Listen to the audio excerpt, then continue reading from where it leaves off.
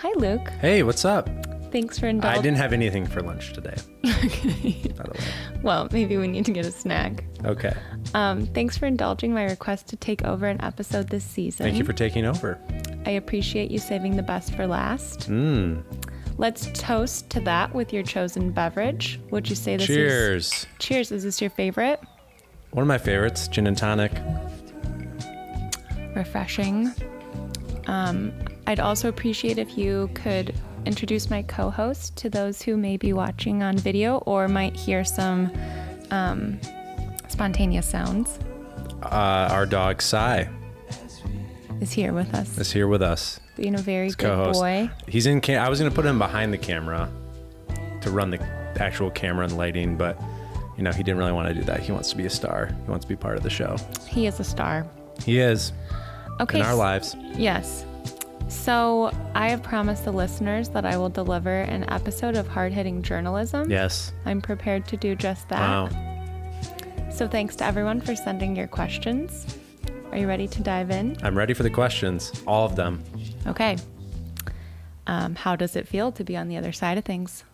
It feels good. It's nice and refreshing to not have to do a lot of pre-work. Yeah. Are you feeling relaxed? Yeah, even in our rewatch episodes, which seem like friends chatting about a movie they just watched, which it is, it's still a lot of prep work. Watching the movie, getting the background, fun facts, all those things, getting the intros. So it's nice just to kind of sit back, relax, and answer some questions. Are you scared? No. Well, I've heard some things from some people, so I'm a little scared based on who said that they may have asked questions. Well, I don't want it to be too self-indulgent as well. okay. Well, you got to just Roll with it. bear with us. I think you're going to do great. How about we kick off with you sharing how did you develop your love for journalism and storytelling? I think it goes back to probably watching Star Wars for the first time.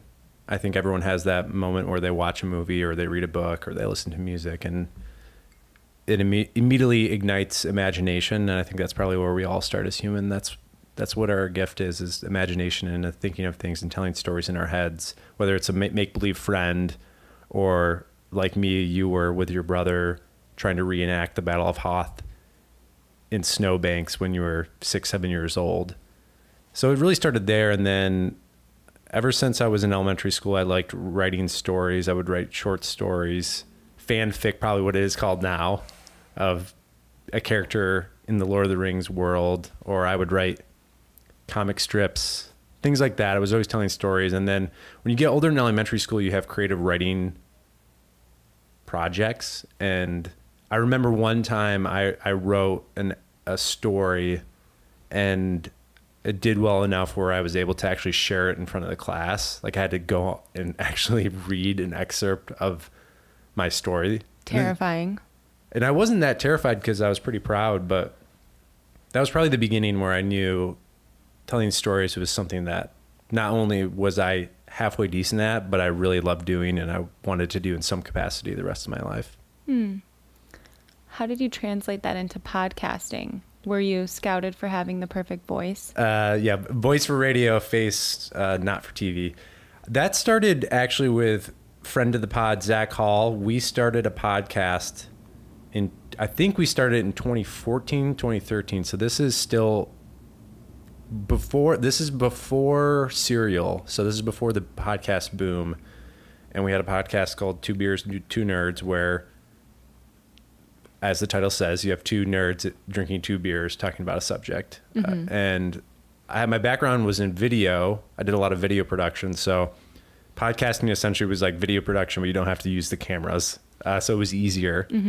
And that's a lot of time where talking podcasts became popular. So that's how it translated, just to do it for fun. And then, like a lot of art, podcasting is affordable, or it was affordable back then. It was cheaper. If I had all the video equipment, I maybe would have started a YouTube channel. But even back in 2013, iPhone video wasn't that good of quality. So podcasting was just, hey, it's affordable. Made sense. I can do it. It's a creative outlet. And then after college, we moved to Grand Rapids, my hometown, and I was really involved in the city and my work and what I was doing in my day job. And then I started a podcast with my good friend Tiffany, and we did a podcast called I Heart Grand Rapids, which was just a local meet and greet podcast, community podcast. So, and that was really fun. That was a run and gun. So I remember biking through the city. I'd have audio equipment in my backpack, and I would bike from work to whoever we were interviewing in the city on my lunch break, meet up with Tiffany and set it all up and have conversations. It was a really good learning lesson, but a lot of fun. So that's really how it transitioned into podcasting. And then it's just a love affair since then. Was that the period of time that you were hit by a bus on your bike? I was hit by a bus on my bike. Obviously you're okay. I'm okay. It's delay. Yeah, that was an eye-opening moment. Literally, I was hit twice. You know what? This is too scary for the moms. The moms are going to listen and they don't want to talk about this. Basically, long story short, don't listen to music while you're biking. It's just not safe. Because we've lived and we've learned. You think you can cut corners and go in back alleys, but cars don't see you, buses don't see you. Mm-hmm. Not all of us are Joseph Gordon-Levitt. No, in that bike movie. Whatever that's called. But I'm still on the mic today, so thankful. Survivor. Yes. So where do your interests stem from? And where does your endless curiosity come from? Endless curiosity. That's part of, I think, being a creative person. And I believe everybody's creative, but I think if you're in the creative arts or you have a creative practice, more in the traditional sense, there's a longing for what's out there, for possibilities. And I don't really, I guess I am curious. I never really thought of that as being curious, but I think that's just part of my imagination. That's how I think about it, more as imagination. Mm-hmm. It's more entering that world of my brain and imagination and creating things and exploring things in my head. And that involves into curiosity, but imagination is, I think, the deeper root of the curiosity. Do you find yourself to be an inquisitive person? Inquisitive is such a nice word. Yeah, we had some very well-written questions. I think I'm curious about people. Going back to the curious word, I think I'm inquisitive about people and stories. That's why the podcast is called Least Important Things, because it's really about things that don't matter. I've done podcasts, again, I did more of a civic podcast. I've done more serious work in my past, but it's really about the silly things in life, the things that don't really matter, but actually matter. They make me curious and excited and inquisitive. As you get older, life becomes harder. Maybe you're not as passionate about the things you were when you were in your early 20s. But I kind of go back to like what makes me happy as a child, what got me excited as a child. And those were the things like movies, broadcasting, sports, television, things like that music that attracts me. And it's the stories around it. It's how people connect. There's an episode coming up that's really exciting for Lit about a listener. Is this a teaser? hot take. Vivi, who lives in Switzerland, and we talk about, she had never seen Indiana Jones before, and we kind of do a before and after episode. But we were talking, and I don't know if this will make the episode, but we were talking about how cool it is with technology, obviously, but you can connect with somebody across the world just because you're talking about a movie. And I think that's really powerful. And that goes back to the least important things. It doesn't really matter, like that there's so much bigger things in our lives and more important things in our lives, but to be able to have connection like that through an art form like movies or TV or music, I think that's where you see the good side of the internet and technology is people being able to connect that way. Yeah. Old internet stuff. Yeah. What it is. Instagram meetups. Yeah. Instagram meetups, all the good stuff. I love it. We have so many questions, so I have to just keep plowing through. I know. So do you identify as a procrastinator? And would you view procrastination as a positive or negative thing? I'm not a procrastinator. Sometimes I have to give myself deadlines to get the work done. I think procrastination can be a superpower. One of my best lifelong friends, Paul Knapp, is a professional procrastinator. He needs the last second deadline and the adrenaline of that last moment to do the work. He's the guy in college that would do all of his work like the night before and still like somehow get a 3 point in a paper. I'm not like that because I need to have a little bit more structure, but I think it is a superpower. I think I'm becoming or realizing that I'm a procrastinator. Yeah. Not in everything, but like Some this things, episode, yeah, for like instance. pushing off this episode. Yeah.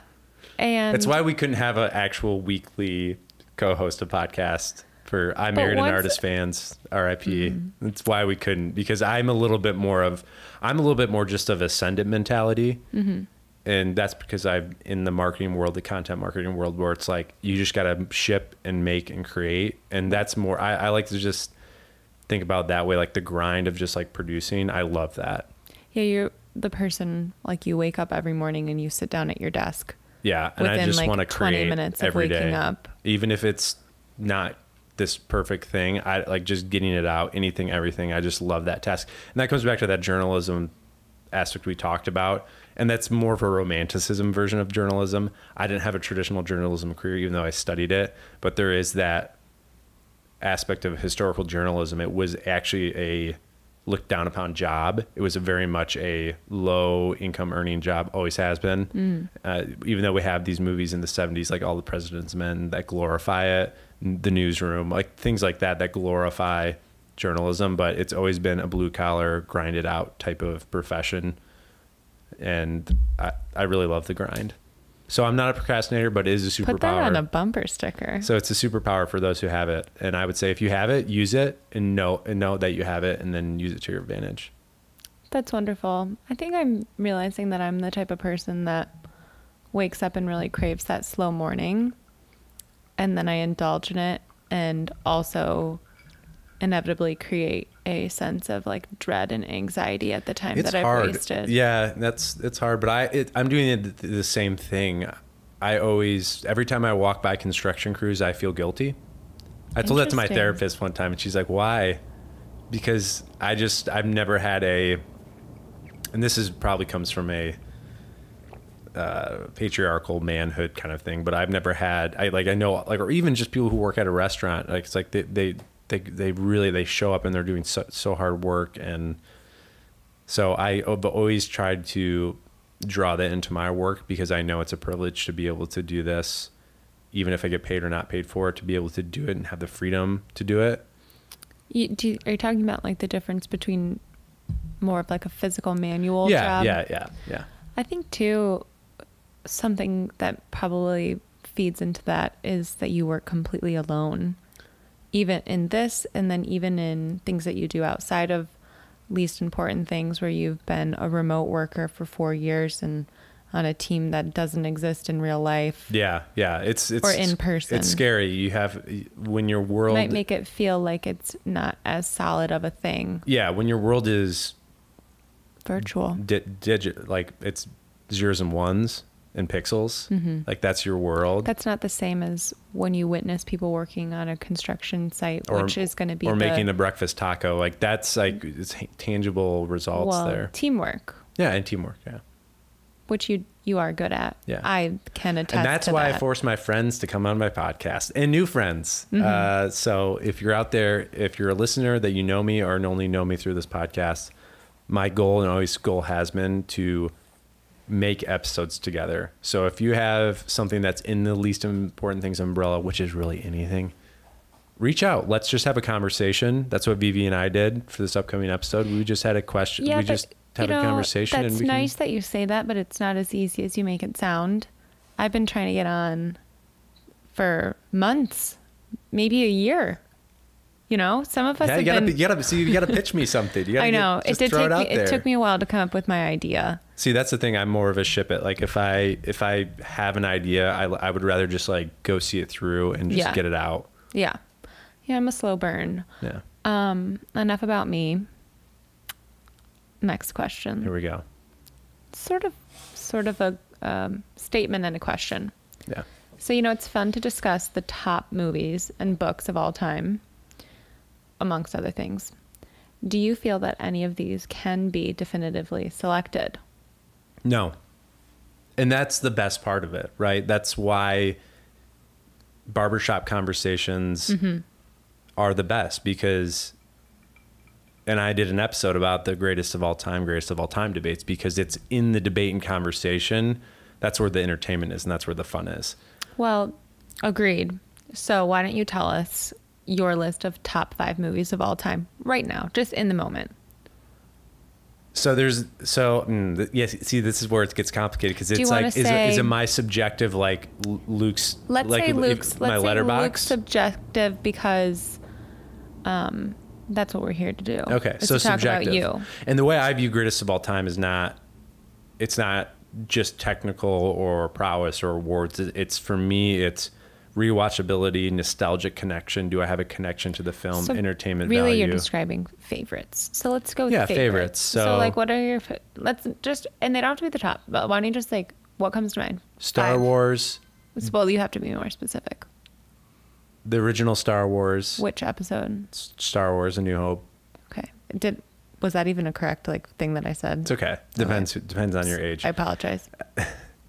Jaws, Indiana Jones, Raiders of the Lost Ark. Okay. The Lord of the Rings, The Fellowship of the Ring, Dark Knight. Great lineup. I mean, it's very pop culture. It's very of Spielberg, Lucas. Interesting. You didn't really put any dramas in there. No, it's not. I have like, that's more the intellectual side of, like, on Letterboxd. If you follow me on Letterboxd, Luke H. Ferris, you can see I have a list. I have my 100 and it's going to end up being 200 favorites that are more of this kind of list. Yeah. And then I have film school favorites. So the dramas that you maybe don't want to rewatch all the time, but like you have a visceral experience where we were talking about this the other day when we saw Perks of Being the Wallflower. We saw it at our campus theater, which was essentially a red box. Yeah, it wasn't a theater. It was a lecture hall. It was a lecture hall, but they would play DVDs. Yeah, they would screen films that hadn't come to DVD rental, but had been out of theater. So it was that in between back in the day. So almost like what streaming is today now. It was so fun. We believe, we were trying to reminisce. I think we went with our good friend Spencer Elliott. Shout out to Spencer. And I remember we were walking back from the theater and all three of us were just speechless. Like it was one of the most powerful experiences we've ever had. Now I think Perks can be a rewatchable movie, but man, it's tough. That's a doozy. Yeah. So it's movies like that you have an experience that you remember. I think it also lasts. Or like when we talk about the greatest movie. But that's not in your top 5. No, it's not. Honorable mention. Yeah. Well, Perks of Being a Wallflower is a movie adaptation of a book, which you haven't read. No, but it's on our shelf. And I really think you should read it. Sometimes you're just like, I'm not ready to get into the emotions. It's a super quick read, and it's really interesting because the whole book is in letter format. Right. So I think, because you're not really one to read fiction, but I think you'd be able to digest that. Great segue, if I do say so myself, to your top 5 favorite books. That's good. I actually had to write this one down because I had to think through it. So bear with me because I know I did know this one was coming. This is a family of note takers. It is, and journal takers. So Lord of the Rings, this is tough because do you want me to, like, to me the Tolkien canon is number 1. You can call that 1. Okay. Because you only get 5. It's probably, for me, it's one of the most important texts in my life. I go back to it. As I've gotten older, it's become more important. 1776, David McCullough, one of the greatest historical writers of all time. Holes. Wow. Just like that. I remember reading that book in 4th grade, and it absolutely changed my whole perspective and just absolutely stayed with me. And that was before the film came out. What's your big takeaway from Holes? I'm still struck with the eating of the onions. Yeah, like I can't forget about that. It's almost a fantastical story. Like it feels like a fantasy world. Like this, it's not in our world, but it's. Well, yeah, nobody would send their kid to go dig holes. Like that's not happening. Yeah, it definitely feels fantastical. Okay, that sorry. way. So that's so 17.6 Holes, Lord of the Rings, 3. Fahrenheit 451. I still think when you talk about high school, it's funny because storyteller, writer, I didn't like English very much. I thought I almost tended to be this like class clown because I was always I got, especially in high school, I was put up in the AP English and I was not that smart, and I would just kind of be like, this is stupid. But Fahrenheit 451, You read that in school and you liked it. That changed my life. Wow. That one, just incredible. Bold statement. And then I think there's like a bunch of like fifth place, Tinker Tailor Soldier Spy, John le Carre, who I've come later in life. So that's where it didn't have a childhood impact, but later in life, British spy novels, absolutely amazing. And then some honorable mentions: Dracula, Dr. Jekyll and Mr. Hyde, Hound of the Baskervilles, Sherlock Holmes, of course, and Kitchen Confidential by Anthony Bourdain. Wow. And Dune. You got to put Dune in there. So not really top 5, but that I had to list a few. I think that gives the people what they wanted. Yeah.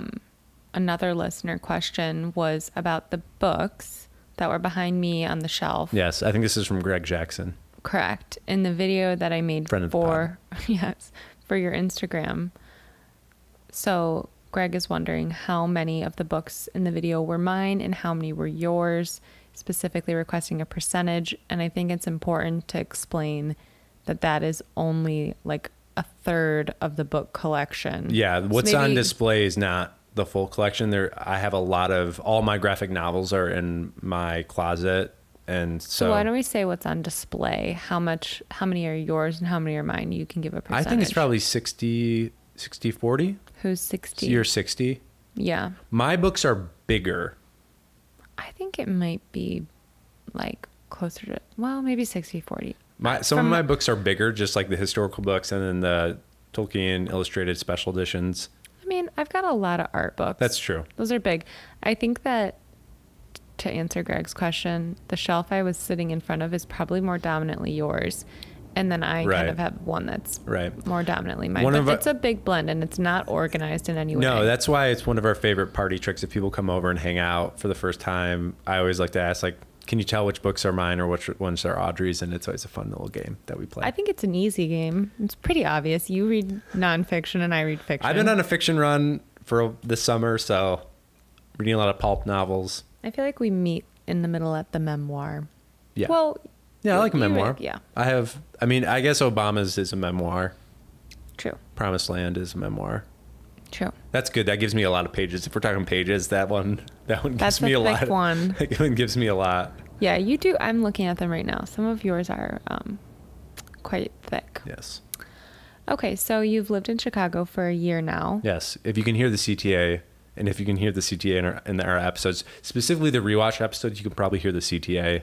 The CTA is the train that we live. Chicago Transit Authority. That goes through right behind our backyard. So we don't really hear it, but I'm sure probably listeners does pick up. So what has that been like for you living here for a year? And what have you not done yet that you're looking forward to?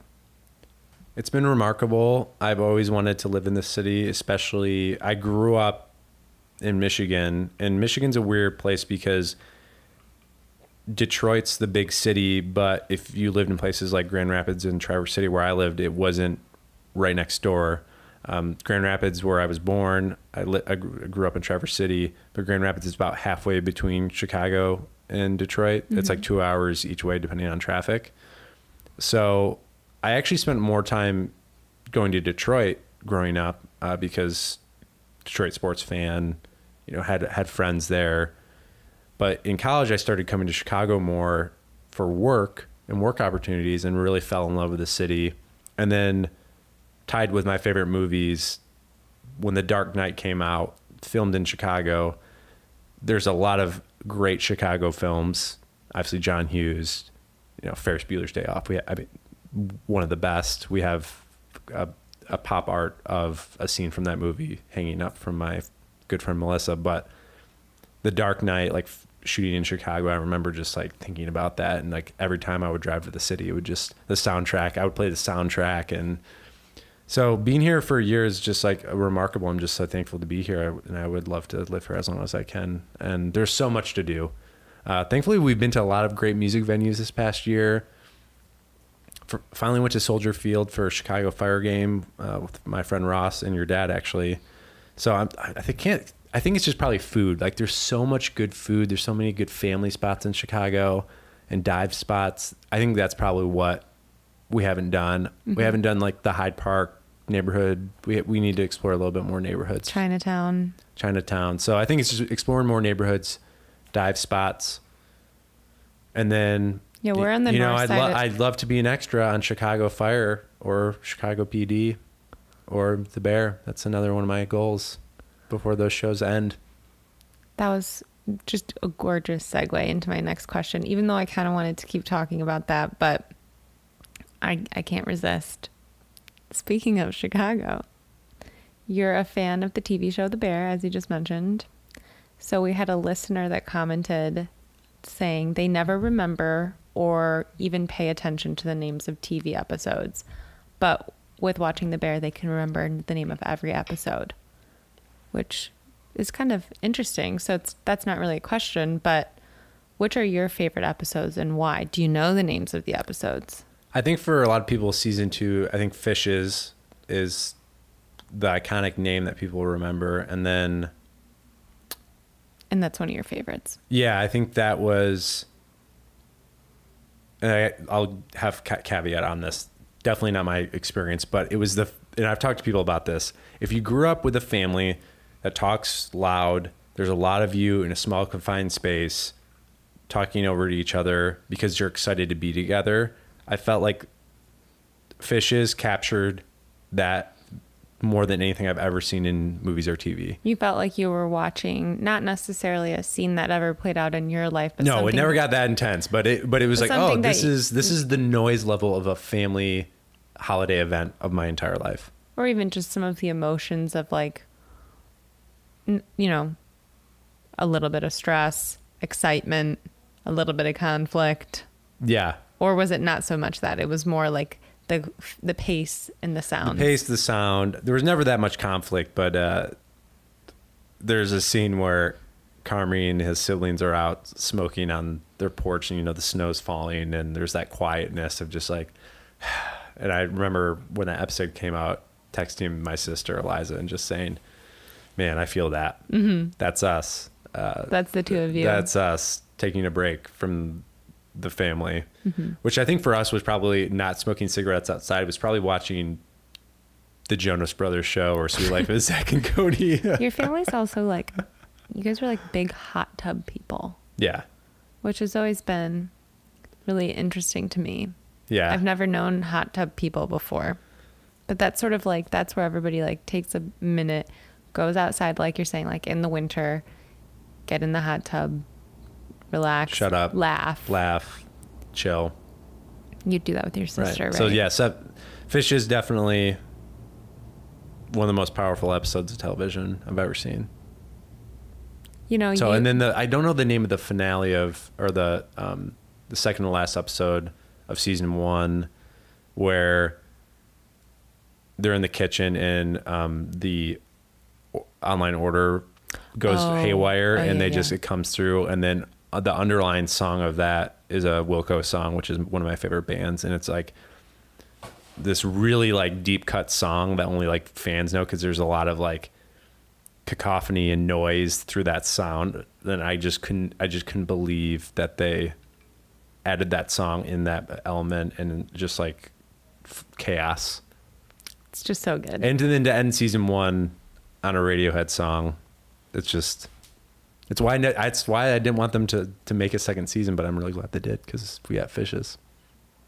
Agreed. And Spoons is the other big one. So the food on The Bear is a main focus. Yes, it's a food show.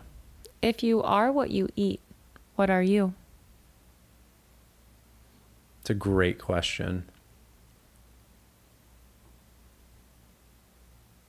Chips and salsa? Yeah, probably chips and salsa. I was going to say cereal, but I've cut back as I've gotten older. Cereal or chips and salsa. Salty or sweet? Salty. But not personality-wise? No. Okay, so if you could have 4 characters from the Jurassic franchise over for dinner, who would you pick? Yeah. This is Lydia. Shout out to Lydia out in the UK. Another one of listener that was connected through my We'll get there. Okay. We'll get there. So shout out to Lydia. She's awesome. Great question. So I listed this one out, and I thought about this question a lot. So obviously, if you listen to any episode of Jurassic Pod, Ian Malcolm, of course, Ellie Sattler, Dr. Ellie Sattler, got to have her. So those two are great. And then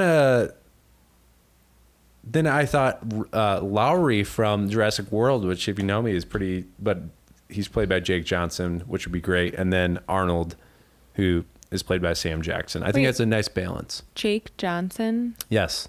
Who is that?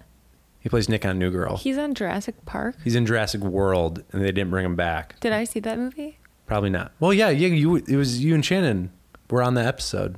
Of course I remember that, but I don't remember Jake Johnson. Yeah, he's like one of the like tech guys. Oh, wow. Yeah. So Ian Malcolm, Ellie Sattler, rewatch. Lowry, and Arnold. He'd probably just be smoking in the corner. I wish I could respond to that, but I don't know who they are. So That's great. Speaking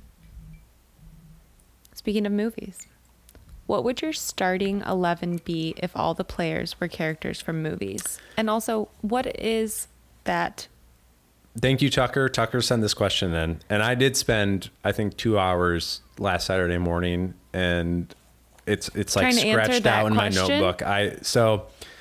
I tried to source from the rewatch series we do on Lit. So we've rewatched Jurassic Parks, all the franchise. We've rewatched all the Mission Impossibles, and we're currently finishing out the Pirates of the Caribbean franchise. So I tried to draw them in. The starting 11 is a soccer term, so it's just your starting lineup, and there's 11 players on the soccer field. So it's first string. Your first string. Okay, I'll run this. Are you going to go through positions? Yeah, I'll run through this fast. Oh, gosh. We're playing a 4-3-3. Of course, in goal, we're going to have Jar Jar Binks. You know, he's going to be able to jump fast. He's quick. That's he's got really great good. reflexes. And then, you know, on our back four, our center backs, we're going to have Aragorn, Alisar, and Luther from Mission Impossible, two like strong, morally conscious. Well, they'll probably be co-captains, just holding the back down. Gorgeous. And then on the wings, on the left wing, we're going to have Blade. And then on the right wing, we're going to have Furiosa. It's really, my offense is all about speed and attacking and driving, but I also need them to be able to cover a lot of ground. I think Blade's going to cover a lot of ground, aggressive. Furiosa, she's tall, she's fast, and she's going to just get the job done. We're going to be very aggressive. Wow. And then in my midfield, I need that solidity. I need someone who's strong, but also smart. So my defensive midfielder is Dr. Ellie Sattler. As I mentioned, she's coming over for dinner later. To celebrate the game. She's right there in the middle. And then paired, we have two attacking midfielders. Ethan Hunt, he's getting all the plans together. He's seeing the lanes, he's making the passes. And then John Wick, I need someone who can dribble through defenses and get through a crowd. We think about John Wick, he's able to like fight through a mass of people. He's going to be able to super intimidating, intense. He's going to be able to play through and dribble through a defense that's going to bunker down. Yes. Okay, then our attackers. We have Jack Sparrow on the left wing. Interesting. Now, people would think that's a crazy choice, but I'm all about creativity and spontaneity, and that's what Jack Sparrow is. He's able to make something out of nothing, and you can't predict what he's going to do. You really can't predict. And I have Furiosa covering him, so she's going to be stable and strong, and then Jack can just do his Jack Sparrow stuff. I don't know if she's going to be happy about that. She's not, but she'll be able to handle it. Okay. And then on the right wing, I need someone who's going to drive as an attacker, who's going to cut through lanes, who's not going to stop for people, and is a killer finisher. So I'm going to have Maxine as my right or left winger. I actually wondered if you were going to pick her. Yeah, so she's going to get the job done, and she's aggressive. And you know, when you want attackers who are confident and know what they're going for. And then up top, as our striker, we want someone who's strong, who's stable, who's stoic, and great at finishing and killing it. Michael Myers, The Shape, as my striker. Our manager, we want someone who's going to be is this part of the 11? Young and upcoming. So I'm going to have Harrison Ford's Jack Ryan. I think he's very strategic, smart, more like a Pep Guardiola, like Jurgen Klopp, younger. And then for the commentators, we're going to have... No, this is... You're going way Play-by-play is going to be Benji, and then color commentator is going to be Ian Malcolm. Thank you, Tucker. That was a really good question. I'm trying to think if you missed anybody that I think would be crucial. So I'm really bummed because he did say movie. Originally, my entire team was built around Sydney Bristow. Oh, I got one. Which is Jennifer Gardner in Alias, because she was going to be my wing back. Oh, but that's TV. Yeah, so I had to take her out. But my entire team was built around her, so I had to restart this whole thing. Maybe as like a sub or whatnot for Maxine, Harley Quinn. Harley Similar Quinn would energy. be really good. Similar energy, yeah. That I love that. I'm also thinking about Rey from Star Wars. Rey from Star Wars would be great too. She's very strong. She's very strong. Yeah, she would be. And focused. She'd be a great winger as well. Okay. That was a really good answer. Thank you for spending, what did you say, 2 hours working on 2 hours, yeah. Like I had it and then I was like, oh, Sydney Bristow. And then I was like, oh, she's a TV. And then I had to restart my entire formation because it was all built around her. My offense was all built around her. I feel like this is going to be something that will serve you in another time and place. I'm glad you have this down. Okay. Yes. Thank you, Tucker. Okay. You can see one song performed live by the original artist, dead or alive. What song do you pick? I think it's easy to say Led Zeppelin, Immigrant Song, you know, those iconic bands or artists, Prince, Michael Jackson, Spirit of the Radio by Rush, you know, all those bands who have either members have passed or they've passed away. It's easy to say that. I'm going to give two. It would be seeing Daft Punk playing alive. But really my answer, You got to do a song. Alive by Daft Punk. The song Alive by Daft Punk. I didn't understand. Okay. For me, it would be, the main one would be Hotel Yorba by the White Stripes. Why do you think that buzzword phrases occur? Do you have favorites and or any that you love to hate? If anybody who has worked with me professionally, I love talking about buzzwords. I hate buzzwords and love them at the same time. Why do you think they occur? Because we need uniform language to communicate, and I think we mirror as humans. Mm-hmm. So one of the big buzzwords in culture that I actively work in my head not to say is vibe. Same. Vibration. Same. My dad has gotten to a point of calling me out when I use that word. Or 100%. That's another big one. What about 1,000%? Which I think podcasts actually are making this phenomenon happen more because we are unconsciously listening to podcasts. And if everyone is saying vibe and 100% in their answers, right, it happens even faster than it would just normally based off of television because there's so much media. So would those be some that you love to hate? Yeah. But I'm also fascinated by buzzwords. Every industry has their own buzzwords. Corporate culture has their own buzzwords. I don't know if this is a buzzword, but there is one thing you say all the time that it must be your favorite. Do you know what I'm going to say? Fired up? Yes. Yeah. It's always, he's fired up. And that's more of a family colloquialism. So there's family buzzwords that everyone says, or you grew up saying with your family, or you say it and it's fascinating. I love talking about the English language and those things. Do I have any that you think I say often? Da da da da da. So weird. Instead of doing the yada yada yada from Seinfeld, Audrey does da da da da da. So she's telling a story. She'll say, and then da da da da, and then I went here. It's so strange. It's a verbal ellipsis. So unaware that I do Right. it. Do I have any other ones? This is like really interesting to me. No one else is probably interested, but buzzword. No, I don't think so. Vibe. Unfortunately, I think I. We all do it. That. We all say it, and we're actually working not to say it. Okay, great. So speaking of favorites, who are your favorite people that live in the state of Virginia? I am officially redacting myself from this question because it is a trap. The entire Till family. Well, that's fine. It says favorite people. It doesn't say person. Well, technically, Uncle Mike and Aunt Stephanie are the only ones that live in Virginia proper right now. So I would say Mike and Stephanie Till so are don't my be favorite. Scared. Yeah. Okay. Don't be shy. That was a trick question. The follow-up is, who would be your favorite member of the Till family of Mike and Stephanie in Virginia? These were submitted. Very specific. These were questions submitted by family members unbeknownst to each other, I think. I think it was separate, but I feel there's collusion and I'm being put in a awkward position. So is that the question that you're saying you can't answer? But what if you had to? My favorite Till living in Maryland is Josie Till.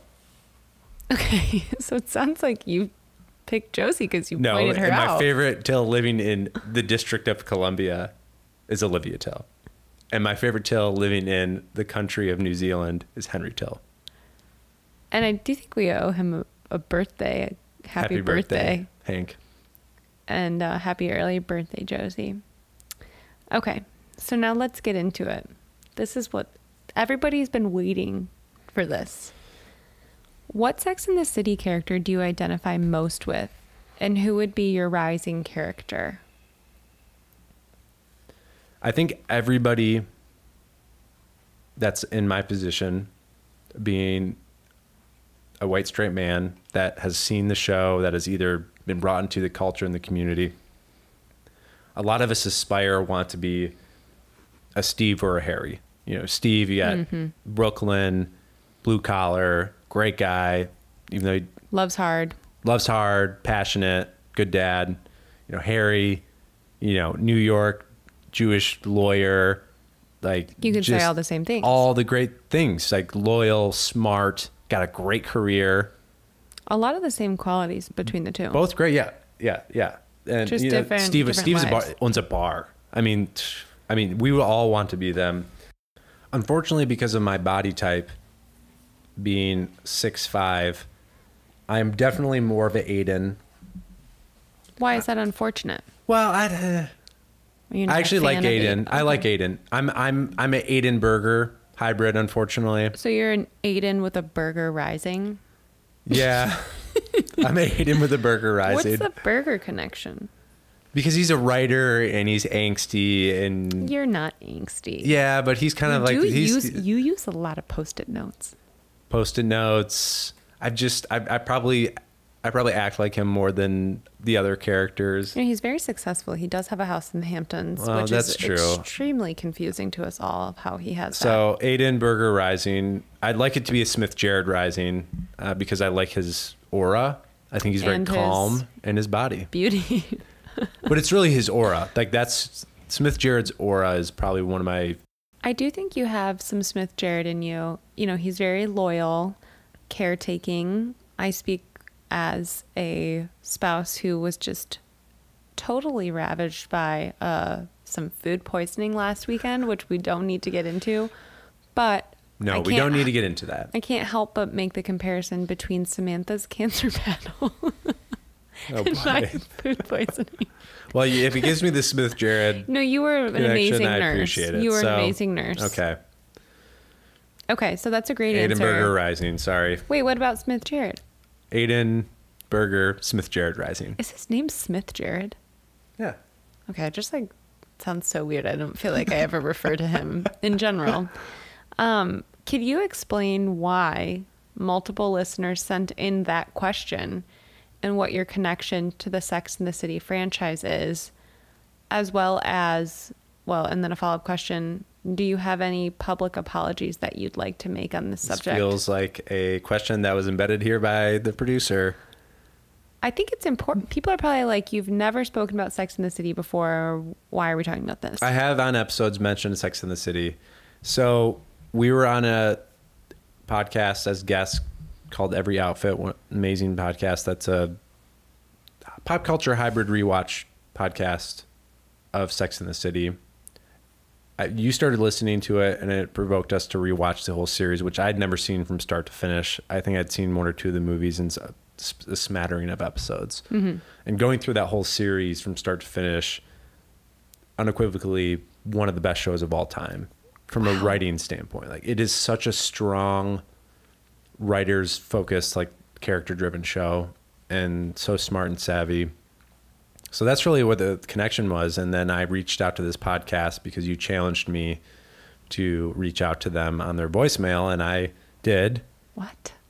I had an opinion about, hey, they should talk about Seinfeld. This is crazy. Fashion. I'm really glad that this is all getting put down in history. Yeah. So you challenged me. You were like, well, if you have an opinion and you have a question, you should just reach out to them. And I did, kind of unknowingly to you, and then they came back and we got to be on that episode. I guess maybe I don't remember that. Yeah. Because I was talking about, you know what no one's talking about is Elaine's fashion on Seinfeld. And you're like, well, you should reach out to them. And I was like, okay, well. And I did it. You know what? And then we were on the episode. I could be so blinded by jealousy, whatever you want to call it, that I don't remember that. But I do trust you. I just said that you're loyal.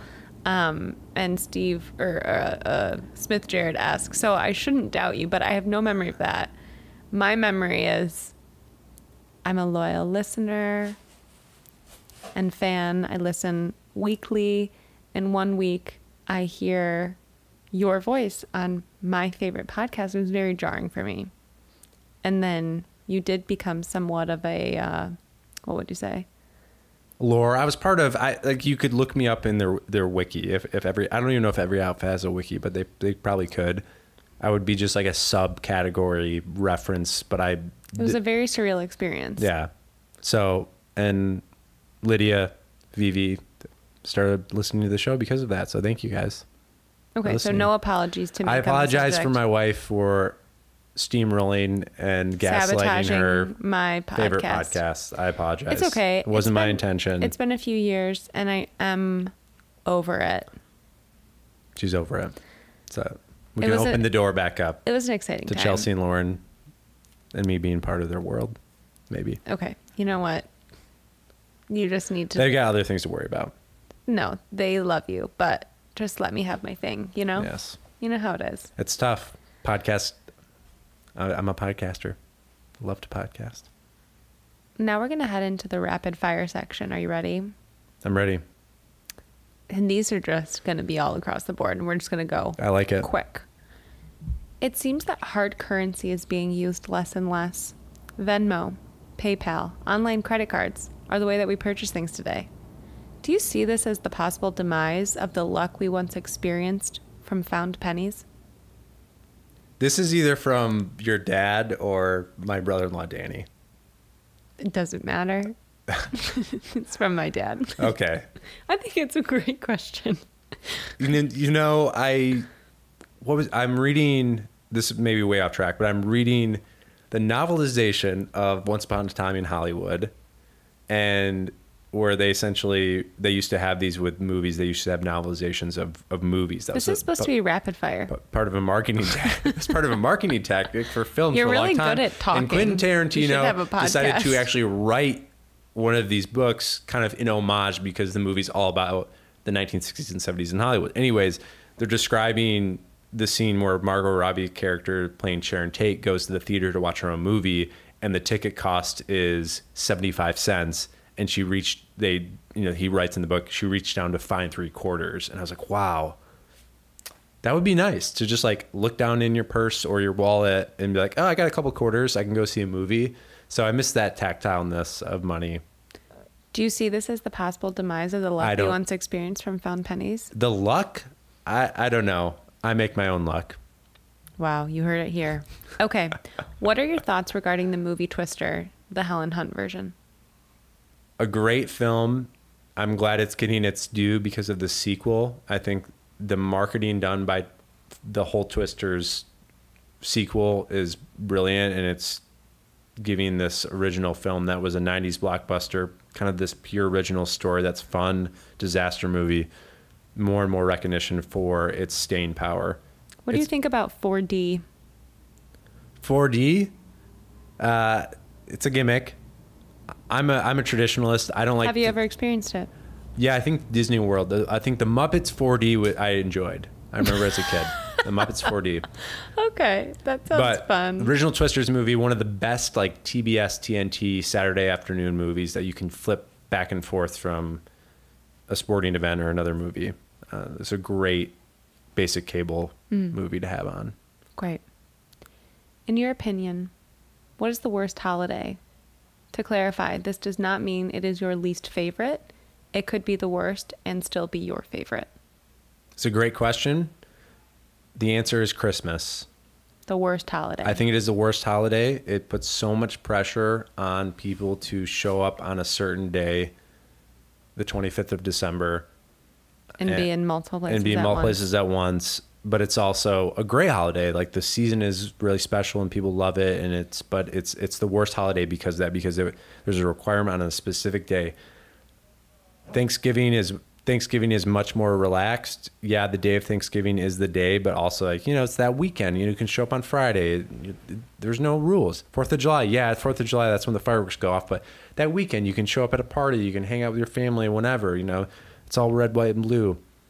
So I think there's just so much pressure on Christmas, and that's why it's the worst holiday. Totally. Christmas is the worst. If you could pick someone to play you in a movie about your life, who would it be?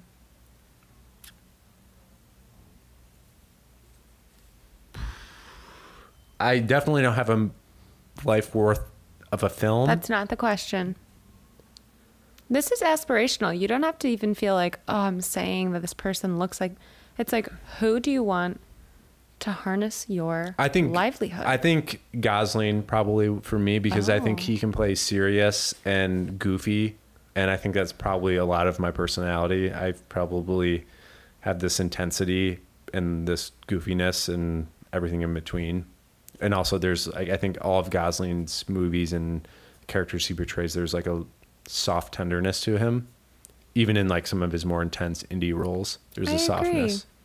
That wasn't who I thought you were going to say, but I like it. What is your stance on what to call your in-law's spouse?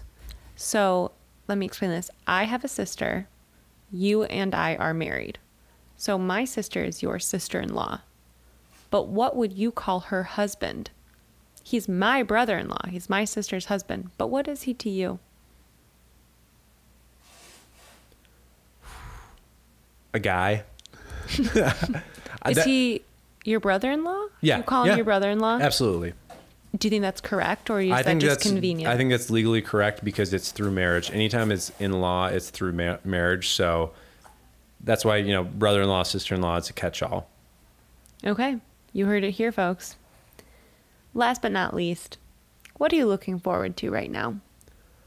I'm looking forward to my favorite season of the year, which is the fall, and everything that comes with the fall, the coziness, the smells,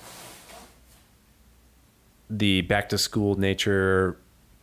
I played football, but like there's something about like football Saturdays in America, Premier League's back, coziness, watching movies, Halloween. I'm thinking soup, fresh baked bread, like all the food around fall too, like apples, like whiskey, a nice like dark beer, chili.